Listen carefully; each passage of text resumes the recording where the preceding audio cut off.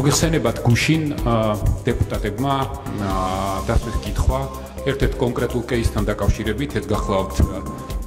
კოკა კობალაძის კეისი და მე ამ თემასთან დაკავშირებით მინდა დღეს გავაკეთო კონკრეტული განმარტება.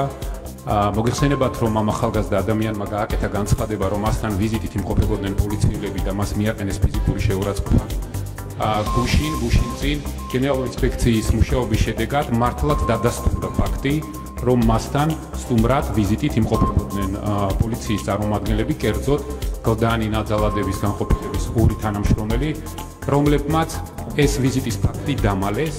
ეს ფაქტი დღეს იქნა დადგენილი გუშინ უпростоრად გენერალური ინსპექციის ძიების შედეგად და იმის გამო, რომ მსგავსი ქმედება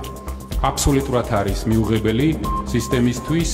ჩვენ მივიღეთ დისციპლინარული დასჯის უმკაცრესი ზომა და ეს ორი თანამშრომელი, მათი კონკრეტული უშუალო ხელმძღვანელი და თბილისის პოლიციის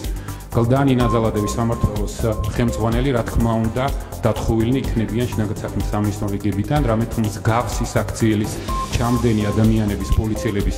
ადგილი შინაგან საქმეთა სამინისტროში არ არის.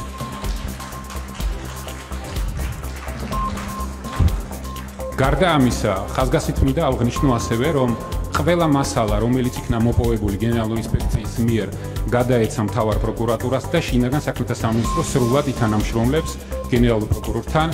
თუ მსგავსი ფაქტი, რომელზეც ახალგაზრდა კონკრეტულად კოკა კობალაძე მიუთითებს, დადასტურდება.